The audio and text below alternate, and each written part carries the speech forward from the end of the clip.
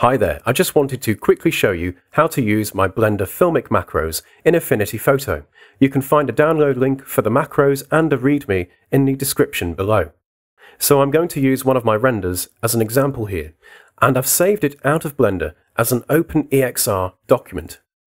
There are many advantages to working with OpenEXR or Radiance HDR file formats, but one of the main disadvantages is that because we're working with unbounded scene-referred linear color values, we don't get the filmic view transform or looks applied to those color values.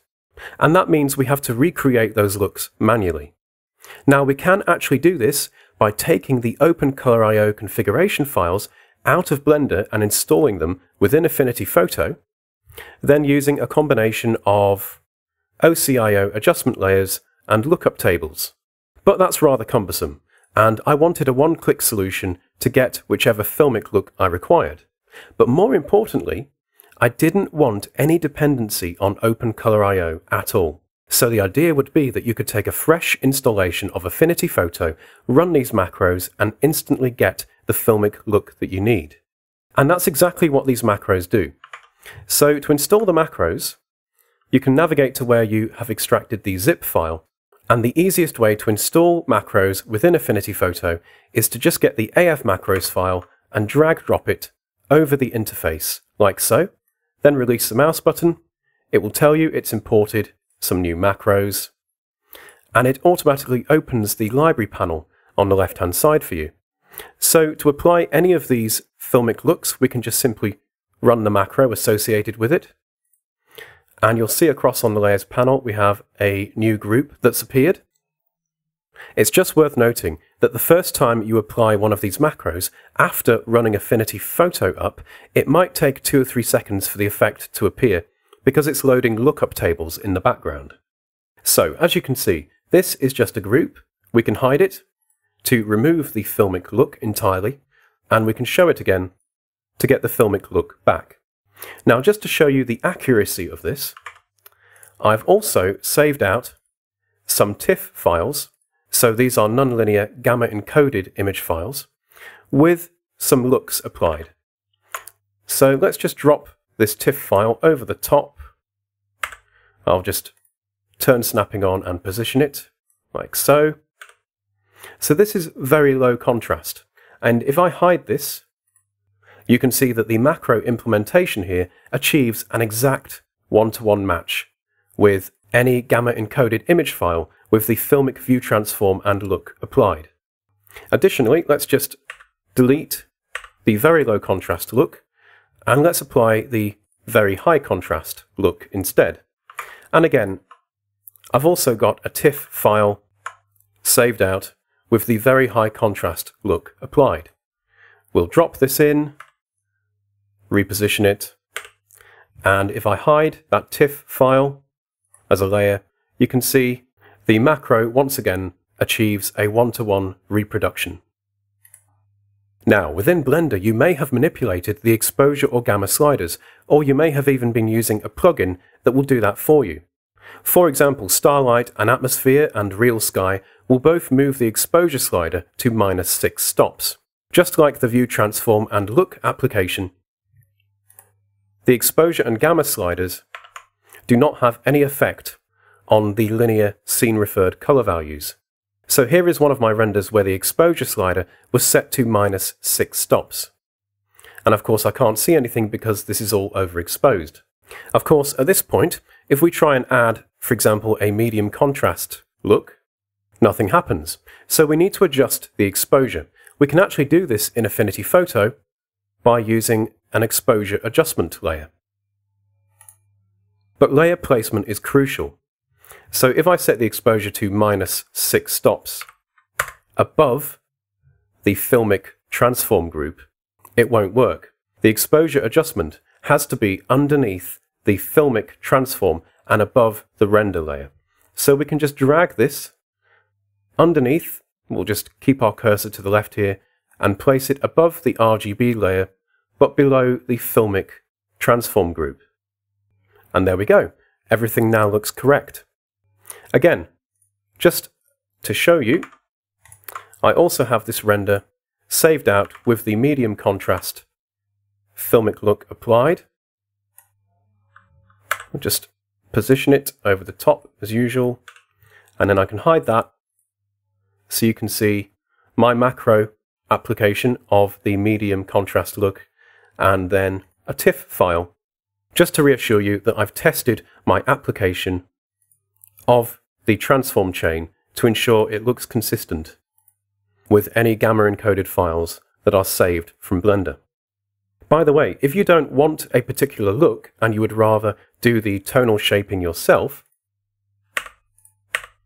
I've also included just the Filmic Log transform. And with this as a base, you're free to use adjustment layers to shape the tones how you want. So for example, I might add a levels adjustment, just hold down Option or Alt to visualize clipping, bring that in here, bring that in here, and then I might add a curves adjustment to help me shape the tones a bit further, like so. Okay, so to end this video, I'm going to show you a little caveat, because I know probably quite a few Blender users will be watching this, and you may have already configured OpenColorIO within Affinity Photo. There's just something you need to be aware of, and I'm going to demonstrate that to you now. So I'm going to set up Blender's OpenColorIO configuration in Affinity Photo. I'll just go to the applications, go to the package contents on Mac. On Windows, you would just go to Program Files and the Blender subfolder. Go into Data Files and Color Management. Just grab all this and copy it. I'm just going to copy it to a new folder on my desktop for now and paste those files in. Then in Affinity Photo, we want to go to Preferences. If you're on Windows, Preferences is under the Edit menu, by the way. Go to Color, and down here we're going to choose our configuration file. So we're going to find that folder on the desktop, choose config.ocio, click Open. On Mac we need an extra step because of sandboxing, so we need to just choose Select and then just click OK. That just authorizes that entire directory. Close this down and we're going to restart now. We won't save changes. Okay, and once we're back in Affinity Photo, I'm now going to open up another EXR document file. Just bring that in here. Okay, now because we've configured the Blender OpenColorIO configuration, this is wrong. We're seeing unmanaged linear color values here. To solve this, we need to go to View, Studio, and enable the 32-bit preview panel. That pops up down here. I'm just going to float it so we can see it more clearly. Now, because we have an OpenColorIO configuration set up, it uses OCIO display transform rather than ICC display transform.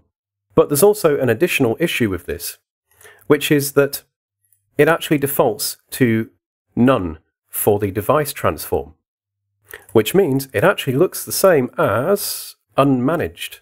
So that's where there is literally no color management being performed whatsoever, and we're just seeing the scene-referred linear color values.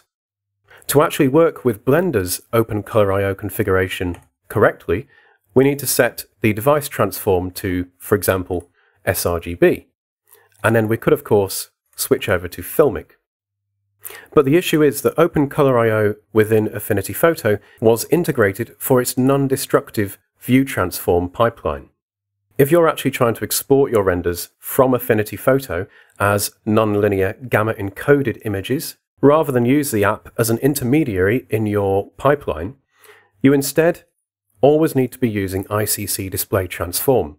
Because when you switch over to a non-linear color format, like 16 or 8-bit precision, that's the color management that is going to be used. Notice these options are now grayed out because we're no longer in 32-bit. I've seen plenty of examples of Blender users who are retouching in Affinity Photo, and they have set up OpenColorIO, and without even realizing it, they're actually using an unmanaged view. They're doing all of their retouching work, and then when they go to export, or even flatten and convert to 16 or 8-bit, they get a nasty shock because it looks different. So my advice to you is, if Affinity Photo is your final destination, as it were, so you're only ever going to export your renders from Affinity Photo, always use ICC Display Transform. The only issue with that is that if you do already have OpenColorIO configured, each time you load up an EXR document, for example this one, it will default to the OCIO display transform. So you just need to be aware of that and set it across to ICC display transform. However, if you haven't configured OpenColorIO within Affinity Photo, you literally don't need to worry about anything related to the last half of this video. Just open up your EXR or HDR render documents, apply whichever filmic look you want, and then you can go to File, Export, and export to any of these non-linear gamma encoded formats, knowing in confidence that it's going to look correct. So I hope this video was interesting and useful to you. Thank you very much for watching, and I hope you enjoy using the Blender Filmic macros.